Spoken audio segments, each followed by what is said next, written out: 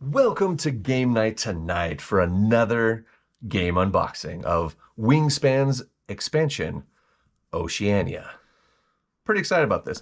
So for Christmas, my parents got me the game Wingspan. Now, we've already put this game up on our channel. You can see the playthrough up above. You can check that out. But we have the base game. It's a lot of fun, but they have two different expansions, and this is one. I had not seen this one, but they got it for me for Christmas, so I'm pretty excited about it. So here you have, oh, the digital edition. I can save 30% with this coupon. I'm gonna, blotch that out. No, I'm just kidding. I don't really care. If you want the coupon, I probably won't get the digital edition. So first come, first serve. There you go, 30% off coupon. All right, set that aside. First and foremost, you're going to be having the Oceania Expansion rulebook here. So the setup on everything that's going to be happening. So we're going to have different food dice added. We're going to have nectar tokens now. And it looks like 5 different player mats. So to play with this particular expansion, you're going to be using different player mats from the base game. Whether you have the gameplay, what's going to be happening, the different player mat actions and how it resets, game end powers, etc. But it's going to have the appendix immediately into the appendix. Wow. So gameplay is like pretty simple, pretty similar, I'm guessing, to the base game. Just a couple of different additional things in there. But then you're going to move on to the appendix, which is going to have the bonus cards. That is not a bird, by the way. Our cat is, I guess, trying to get a bird out of a tree. I'm not entirely sure.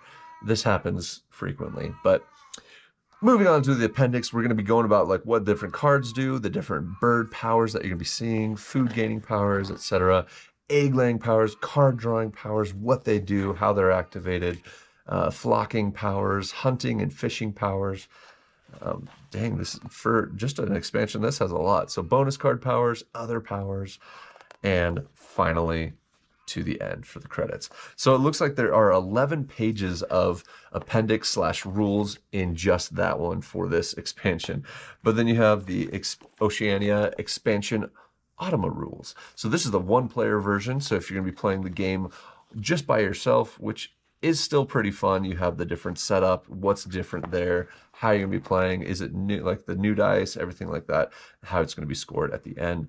Oh, you can do 2 to 4 players against the game, essentially. So that's kind of fun.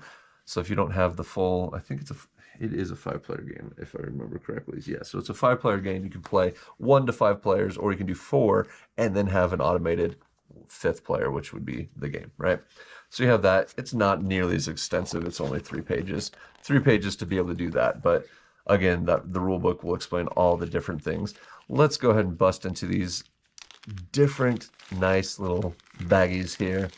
Okay, first and foremost, this baggie, I'm going to throw out this gel for freshness, but it has more food things. The only difference is they're adding this nectar and nectar / wheat, right? So it's going to be a lot more ores, right? You can choose either the caterpillar or the wheat, or you can do the wheat or the nectar, right? So adding a lot more ore options, but also adding in the nectar. But it's the exact same across all the dice. So not much changes. It has one of each symbol, then a lot of the ores. Nice. So you got 5 new dice there. Still, I think you just play with these specific dice for this expansion. So it changes it up, obviously, because you have to have that nectar thrown in there as well. Moving on to get some more yellow eggs. In the base game, the color of the eggs doesn't really matter, so I'm curious if that's going to change anything or if they're just adding a new color, making it a little bit more fun in that regard. Not sure. We're going to bust into these later, but first we're going to go through the bottom of here. So you have your new multiplayer, like the tally, totals, everything for the victory points that you're going to be gaining throughout the game to do that. But here you go. You got all the nectar tokens, all of them, end of round reference. You're going to have these as the bonus objectives that you're going to be having as well. And then on the back, end of round reference again, but then you have it double-sided on these different goals per round. So those are going to be different and fun too. So you have 8 different options essentially with those new ones. Set that aside. You're going to have, let's bust into these. So it looks like these are all of our new player mats. Nice. So first and foremost, we'll just open one up. Yeah, because it's going to be all the same. So the difference here as you're seeing, okay, so playing a bird is the exact same thing. It says you can trade 2 for 1 of any resource that you need. Costs eggs in this column, 2 eggs in this column, right? The only different is game end, 5 for every 2 points for the majority. So spent, and that's like the nectar spent. I guess you have to spend nectar based on like the row that you're in to be able to activate that. But that's the only thing that I'm seeing the difference of. There is additional stuff here. This means that you can do it twice instead of just one time, but they are adding nectar symbols down into here. So a couple of different symbols here. So those little symbols there, but ultimately the same kind of setup, right? You have the 3 different columns where you can play the birds, whether it's in the forest, it's in the plains, or whatever, prairie, and then in the marshlands, right? So your birds are going to be coming in different places. It looks like there's a few different symbols. If you get to the end here, you're going to be drawing 4 cards every time you do it, which is nice. But there you have it for that. And there are going to be 5 different ones of these, right? So they're all the exact same. So I don't really need to open all of these up, but you get the idea. There are the 5 individual player boards there. So we have 5 player boards. We have all the punch outs here. Gonna have that there. Our tokens before I get into our birds here. So these are the new birds that they're going to be adding into this expansion. So the cool thing about the Wingspan games is, especially if you're an avid birdsman, I don't remember the proper terminology for that, but if you know birds and love birds, there's all sorts of birds facts on these. And these are all birds that are found around the world in different locations. And it'll show you on the map where this bird is actually found. It's kind of cool. But I'm going to go through these really quick. They always have a little bit about the bird, a little info tidbit, and based on like their actual nesting sizes, those are all accurate according to the game, and then like their actual wingspan as a bird, right? What it can get up to. We have the Abbott's booby. You've got an Australian pipit. You've got an Australian shoveler, the Australian ibis. And down here you have like brown, which says when activated, and then you have the white ones that says when played, you have the yellow ones at game end, etc. So each of these has different powers across the board, right? So I just showed you the Australian ibis. I'm going to go through these quick, so if you need to slow down the video, please do so to see what is on each card. So Australian magpie, the Australian owlet nightjar, nightjar. Australian raven, so I'm guessing a lot of these are from Australia.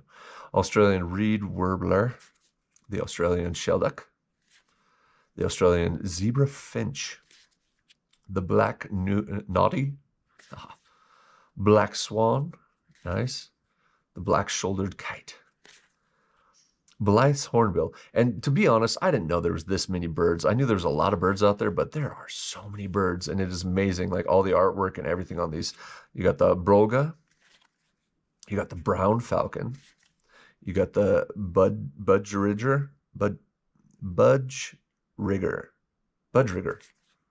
cockatiel.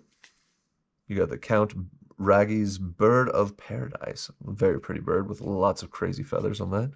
You got the crested pigeon, crimson chat, the eastern rosella, the eastern whipbird, the emu, the gala, the golden-headed cisticola, the goldfinch, green pygmy goose, the gray butcherbird, well, butcherbird, the gray shrike thrush, interesting, very small bird, 26 centimeters wingspan, a gray teal, gray warbler, the gray-headed mannequin, Horsfield's bronze cuckoo, Horsfield's bushlark,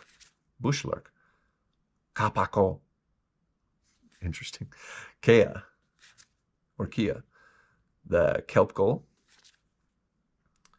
Cararoo, the Coramaco, the laughing kookaburra, the lesser frigate bird, Lewin's honey eater, the little penguin. Oh, I love that they added a penguin. That's so great. The little pied cormorant, magpie lark, This is where I get to just do my pronunciation. Major Mitchell's cockatoo. Malafal. The maned duck. The many-colored fruit dove. The masked lapwing. The mistletoe bird. The musk duck. Interesting that it has that little pouch thing underneath its bill. And the New Holland honeyeater. Yeah, so this is definitely a challenge as far as my reading ability goes. So I'm going to split these up. So it's just to see how good I am at reading names and seeing if I can, you know, pronounce them correctly, because I'm pretty sure I'm butchering most of these, but it's still fun. Like I said, really cool, the facts on the different birds and like seeing them, seeing that there's so many different ones. It's great. All right, so we got the noisy miner, the North Island brown kiwi. There's a lot of Australian birds here. The orange-footed scrub fowl, the Pacific black duck, and the peaceful dove. He is pretty peaceful. Pesquet's parrot, the pheasant cockle, or kukul, the pink-eared duck, doesn't have any ears, Plains wanderer, Princess Stephanie's astrapia. Very long, pretty tail feathers right there. The pukeko, the rainbow lorikeet, the red wattlebird, red-backed fairy wren, red-capped robin, red-necked avocet, the red-winged parrot, the regent bowerbird, royal spoonbill, Rufous night heron, the Rufous owl, or Rufos, I don't know. Rufous banded honeyeater. Who is this Rufus guy? Sacred kingfisher, silver eye, South Island robin, a southern cassowary, spangled drongo, splendid fairy wren, a spotless crake, stubble quail, a sulfur-crested cockatoo, a superb lyrebird, or lyrebird, I think it's lyrebird, tawny frogmouth, tui, tui, wedge-tailed eagle, welcome swallow, hey, welcome, the white-bellied seagull. So a sea eagle is not seagull. White-bellied sea eagle. There we go. A white-breasted wood swallow. A white-faced heron. A willy wagtail. The wrybill. Ah, here we go. Okay, so it looks like those are the bird cards themselves, right? So we're going to have a whole slew of different bird cards. These are going to be the bonus cards that you can get you more victory points based on what you're collecting.